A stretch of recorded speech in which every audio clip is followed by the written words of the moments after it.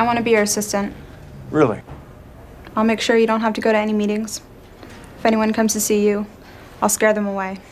Wait, April, if you had to choose between these two ties... You're hired.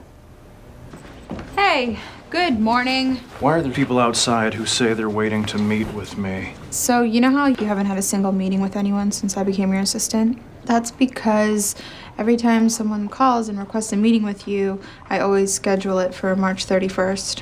Why? Because I didn't think March 31st existed.